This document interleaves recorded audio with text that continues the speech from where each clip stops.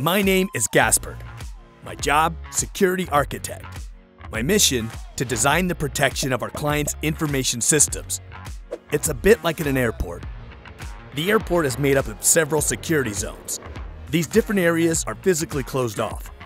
Access is strictly controlled, and dedicated systems make it possible to prevent certain identified risks. As a security architect, I identify the different areas of the information system. I then determine which hardware or software solutions can be used for partitioning these areas in order to control access and detect threats that could pass from one area to another. Finally, I ensure compliance with good practices and regulations.